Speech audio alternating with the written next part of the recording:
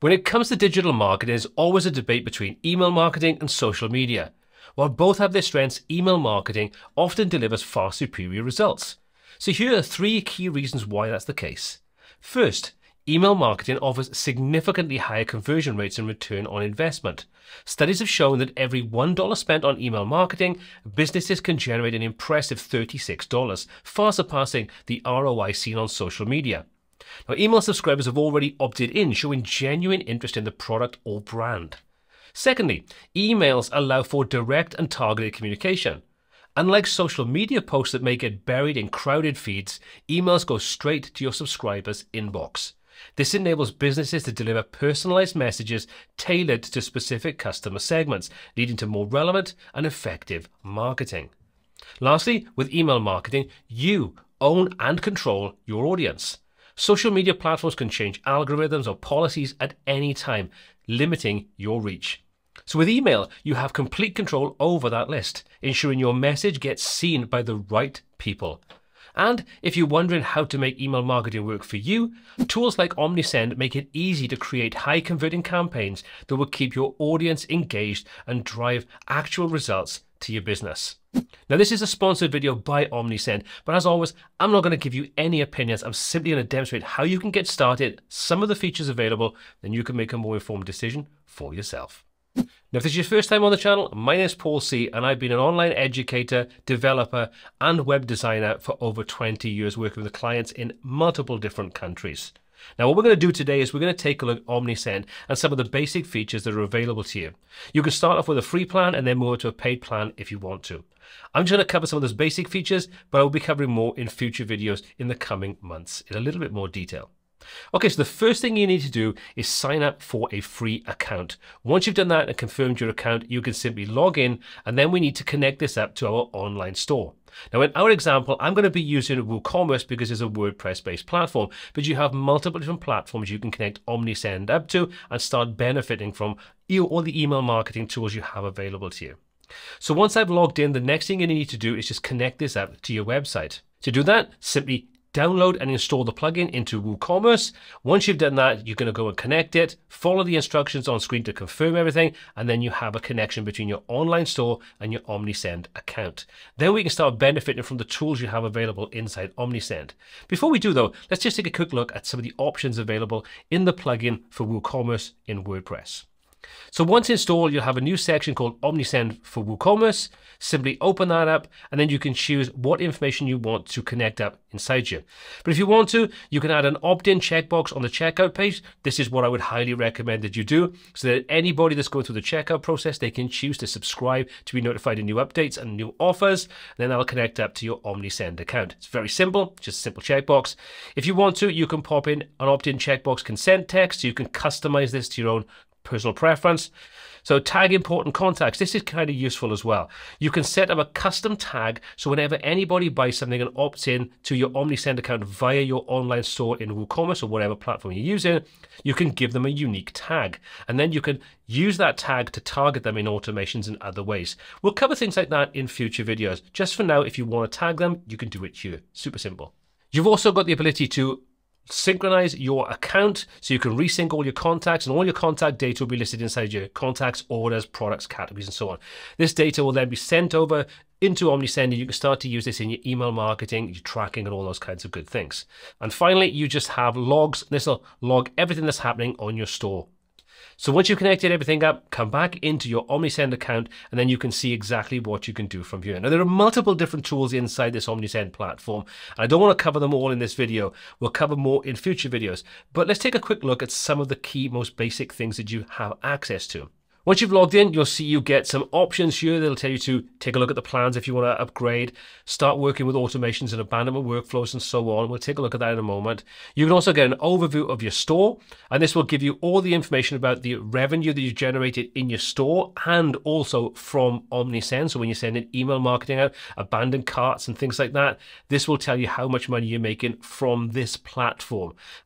So as you can see, We've got one order has gone through. I can see when it went through. We can see that we've got a subscriber. This is obviously just a demo store. Yours would have a lot more data as you get sales and things coming through. But you can see how it works. So we've got email subscribers. You can also have SMS subscribers. So you can send text messages to the relevant people if you want to use that function inside Omnisend. But this will give you a kind of bird's eye view of exactly what's happening. And you can choose to look at this today, last 24 hours, and so on. So you can really break this down. You can also have a live view of exactly what's going on your store, how long ago it was, and so on. So you can see, we can filter this by various different events, and we can see exactly what's going on, different logged in customers and so on. So we can track their usage inside here as well. Again, pretty useful. At the heart of Omnisend, though, is dealing with sending emails out in various different ways. Like I say, abandoned carts, sending mail shots out, automated things when you've got sales on, all manner of different email marketing type things. To do that, you can simply come into your campaigns. We can create a new campaign. We can choose what kind of campaign it is. So we can do email, we can do A/B testing. So if you want to test out things like titles, content, and so on to see which is the most effective, you can use A/B testing for that. You can send out SMS or MMS messages if you are using that function. And there's also push notifications. So we can create a new email. We can fill out the relevant information. We can also use tags so we can pull in contact users' email addresses, their first name and so on, so we can personalize it, which generally will get better results than just a generic title that has nothing relevant to the potential buyer. So we can say the contact's first name, and we can pop in what we want. But if you absolutely suck at creating subject lines, you could use the generate subject line option, and here you can tell it what you want it to do, whether it's great deals for you and suggested subject lines and so on. Pretty cool. Then you can fill out the relevant information. So the sender's name, that would be your name, your company name, whatever it's going to be. Your sender's email address, you can put in a pre-header, give it a campaign name, what language you want, and so on. You can even connect up to Facebook if you want to. So once we're happy, we'll say choose email template. And now we can start building out our actual email campaign. Let's choose something really simple like this one. That will then load in a template, give us an overview of any new features and so on. It'll pull in any branding that you have, which you can set up at the beginning when you create your account. So now what you can do is you can start to connect this up to your actual store. So for example, you may have specific products you want to recommend or specific product sections you want to send people out. Well, what you can do is you can drag these options in from the left-hand side. So you can say we can put in a product listing, for example, drop that where we want it, and then you come over to the right-hand side and you can set up all the different options for this. So you can see we can put in the image, title, description, and so on. So we may not want the description, we can customize it. We want to change the way this looks, you can customize that. The number of products you want, you kind of get the idea. You can pick products from your store. So you can see this is now connected up to our store. We can now choose what products we want. So we'll say this black t-shirt and we'll say these gray shoes, make a lovely combo. And there we go. We've now added in those products that are linked directly straight back to our online store. Once we're happy with that, we can then just move on. We can send a test email out, which you should always do. Send that to yourself to make sure everything is in place. Then you can choose to save and choose what recipients you want to send this out to.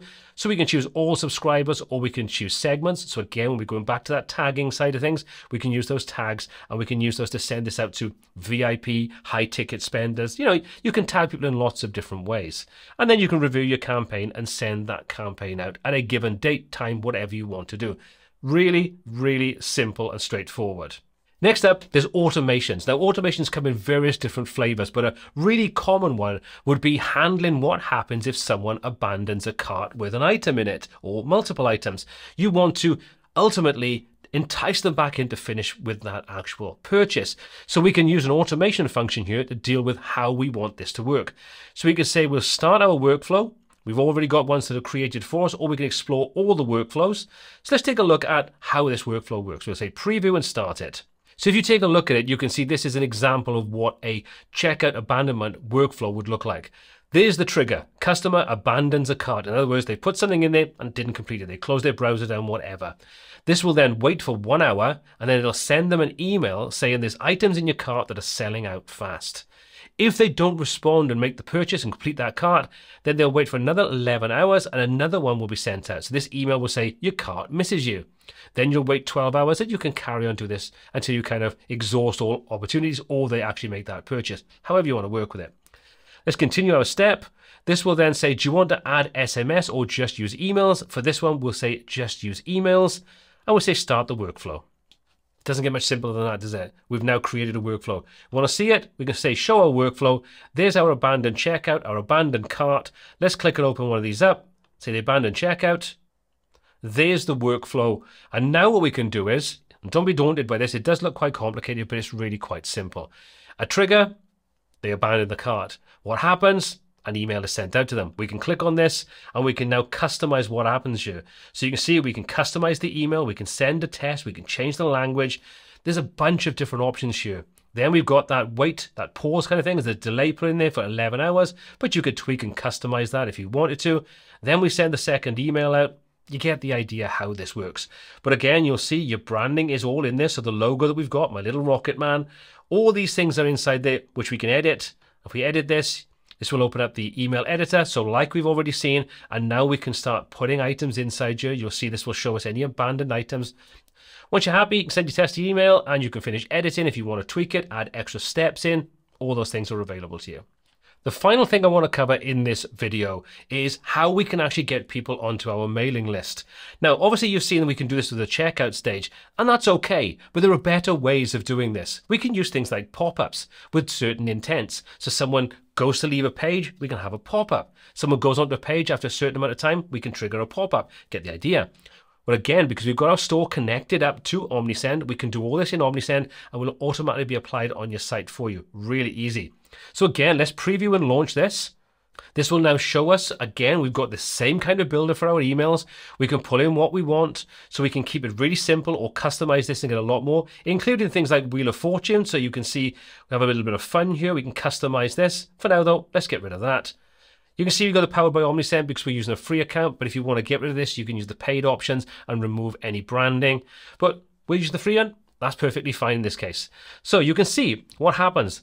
Audience management. So we can see set up a tag to determine your subscribers came from this form. Again, going back to those tags, we can target them in various different ways with email automations and so on. Tags are incredibly important in email marketing.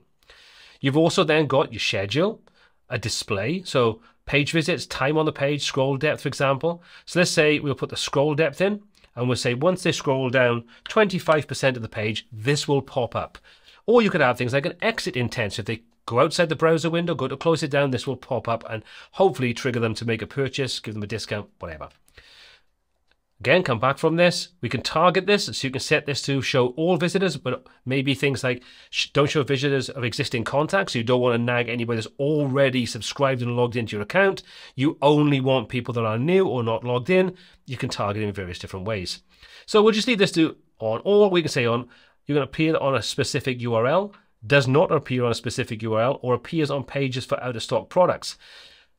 If you leave these unchecked, it's going to show on everything. If you want to get granular, you can show it on specific areas. So let's say, appears on a specific URL, contains, is or contains. You can see we can set that up, or we can add a URL. I'm going to leave it set on everything for now. There's more options inside here, including visibility, frequency, A/B testing, and so on. But for now, let's just enable this. And now we've created a pop-up. Let's go back to our store and see this in action. So this is our online store. Let's refresh our page because we haven't actually checked it out yet. Let's reload. Let's scroll down our page. And there we go. After we get that distance, 25% down our page, there's our pop-up, ready to entice people to put their email address in, give them a 10% off their first order, and get them onto our mailing list and tagged so we can start sending email to them. Now, there's so many more things you can do with Omnisend and how you can use this alongside your online stores. But hopefully this has given you an insight into how you can use this to get started. If you want to check out my previous video on Omnisend or the playlist that I've got coming soon, check out here next. As always, all applicable links in the description. My name is Paul C. This is WPTuts, and until next time, take care.